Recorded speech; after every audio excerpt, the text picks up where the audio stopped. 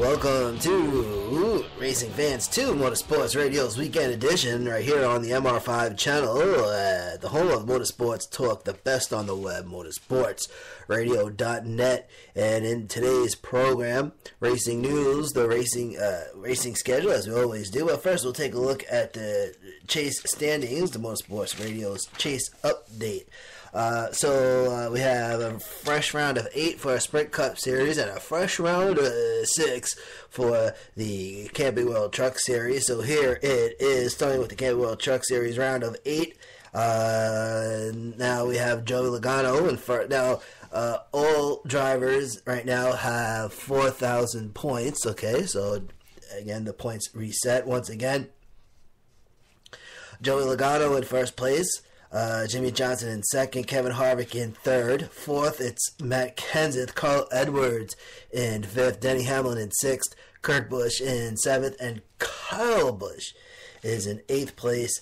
And the 4 drivers that got cut, 2 surprising ones, Martin Truex Jr., Brad Keselowski, then Austin Dillon, and Chase Elliott.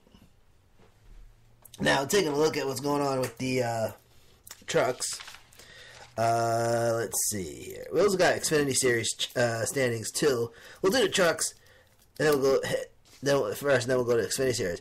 But so now the Camping World Truck Series, they're into the round of 6 now. So they have 3 more rounds. 3 more races in the last round, and then 2 more get cut, and then it's the round of 4, which is the Championship 4, and all roads lead to Homestead in about 4 weeks. Believe it or not. A very long season is starting to wind down. So here it is. All right, the brand new round of 6 for the NASCAR Camping World Truck Series. William Byron in first place. Second place is Christopher Bell. Timothy Peters in third place. Matt Crampton in fourth. Ben Kennedy in fifth. Johnny Sauter in sixth. Now, all the trucks drivers in the round of 6 all have 3,000 points. 2 drivers get cut, Daniel Hemrick and John Hunter Nemechek.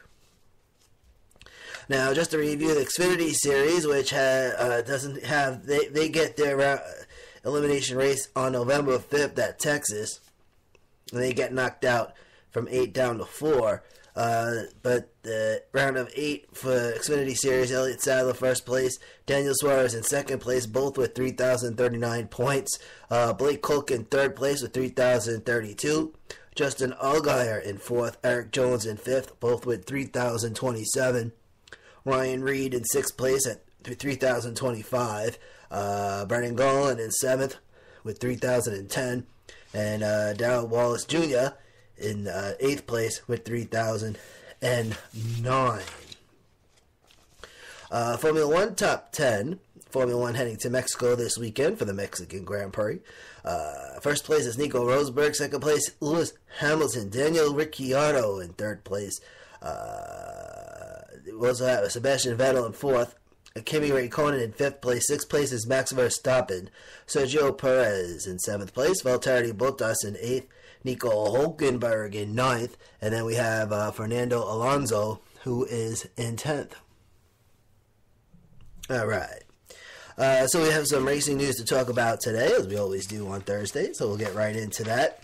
And then we'll wrap up with this weekend's schedule, which should be some interesting racing this weekend if you're a fan of short track racing. And there's going to be some bumper cars out there. We got trucks out there on Saturday afternoon. And then Sprint Cup Series on Sunday afternoon, both at Martinsville. So we should have some fun times this weekend. So let's just start. Ladies and gentlemen, Motorsports Radio's penalty update. Let's get this, because there's one thing, the 78 team. Okay, so we mentioned last week, actually on Monday, here it is. the 78 team had a front jack bolt confiscated from NASCAR before the start of last Sunday's race down in Talladega, and it was sent to the Research and Development Center in Charlotte, and as promised, Motorsports Radio was on it, and it turns out that it was nothing after all. So there was no penalty for that. Now, why did they confiscate it? I don't know. Tried to get some research information on it and was unsuccessful. But the front jack bolt, which was confiscated, turns out that there was no penalties for that. However, the 78 team, along with the 5 team, got written warnings. The 78 and the 5 failed pre-race laser inspection 2 times. 78 Truex Jr., the 5 Casey Kane. These 2 teams received warnings and penalties were served at Talladega. The 32 and the 47 teams, they get written warnings for failing pre-race template inspection 2 times each. The 47, A.J. Allmendinger, and the driver of the 32 car on Sunday was Bobby Labonte. Labonte served his penalty at Talladega.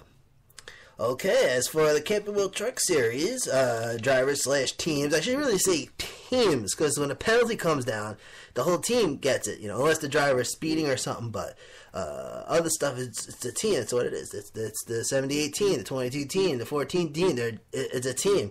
But the Camping World Truck Series, the 44 team failed pre-race heights and weights measurement inspection 3 times.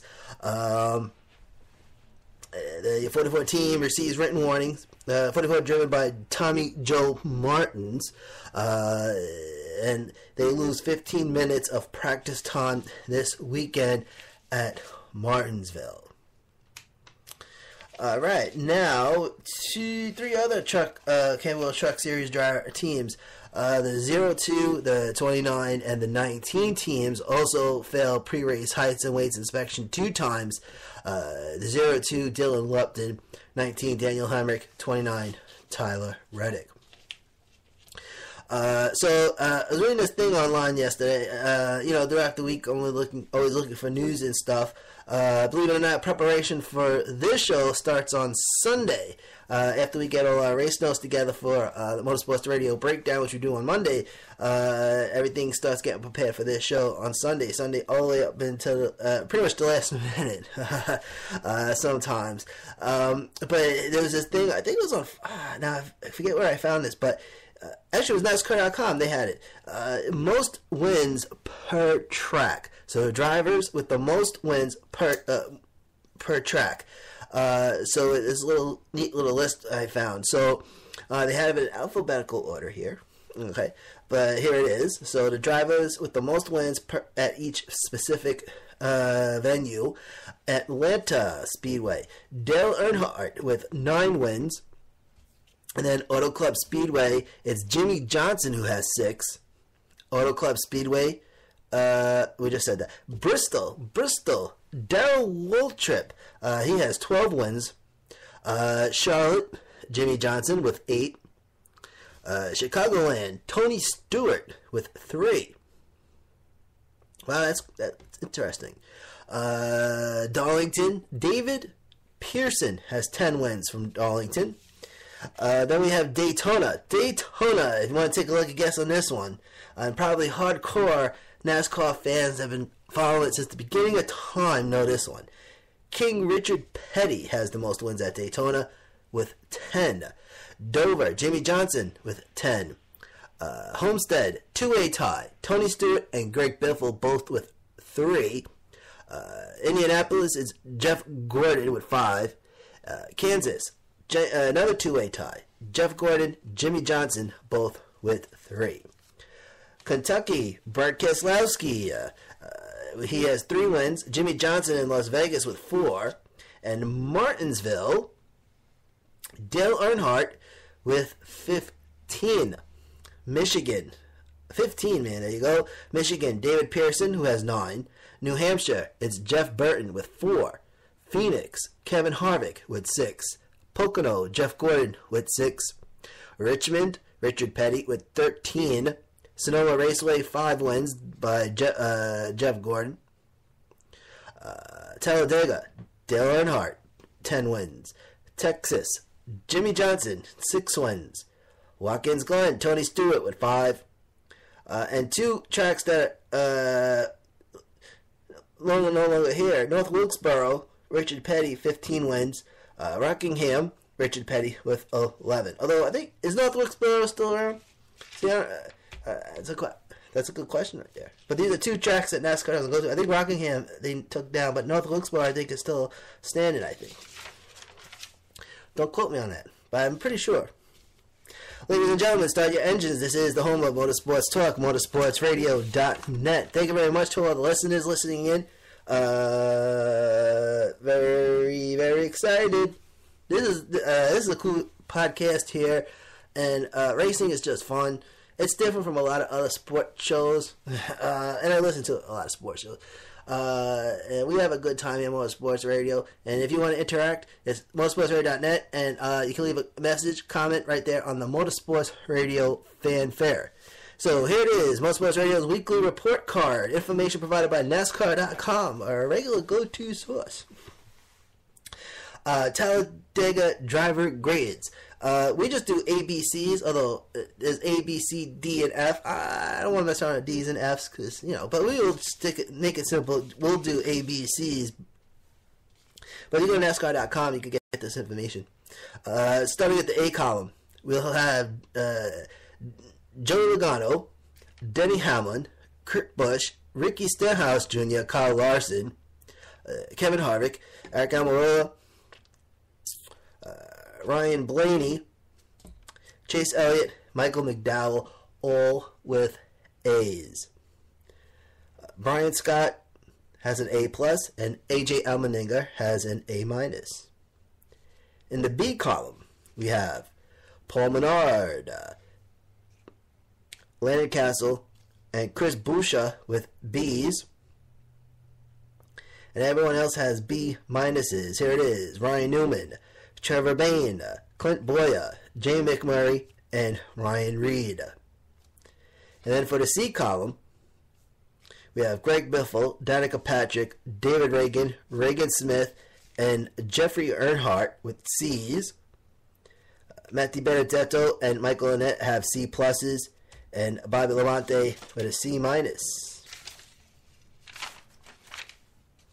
And now for Motorsports Radio's Power Rankings Digest. It's 1 through 16. Number 1 is Kevin Harvick. 2, Jimmy Johnson. 3, Kyle Busch. 4, Joey Logano. 5, Denny Hamlin. 6, Matt Kenseth. 7, Kurt Busch. Carl Edwards is number 8. Number 9 is Brad Keselowski. 10, Truex Jr. 11, Chase Elliott. 12, Austin Dillon. 13, Kyle Larson. 14th is Tony Stewart. 15th, Jamie McMurray. And number 16, it's Chris Buescher. Alright, so we got some racing news here. Some more stuff. Number 22 takes off from his pit stop. Brings the jack with it. Joe Logano is going for a full lap around with 2.6 mile Talladega Super Speedway. Then returns to pit road, and they remove the jack. And pit coach for Team Penske, Trent Cherry says, quote, "The left side peg was set deep on the jack plate. When the car dropped on the left side, the peg slid off the back of the plate and got wedged in the jack." So basically, the jack got stuck when they dropped the car, and the car took off with the jack. But out of all those lessons, Jimmy Johnson would go and win the Hellman's 500, also known as the Alabama 500. NBCSN on Sunday, after the race at Martinsville, will be airing an hour-long documentary titled NASCAR Seasons 2001, chronicling the 2001 season. Or documenting, I should say. From Dale Earnhardt Sr. to Dale Earnhardt Jr. Earnhardt Jr. contributes to the documentary as well. That's NASCAR Seasons 2001, and that is airing on Sunday on NBCSN after Sunday's race. Now, here's some big news, which I think a lot of folks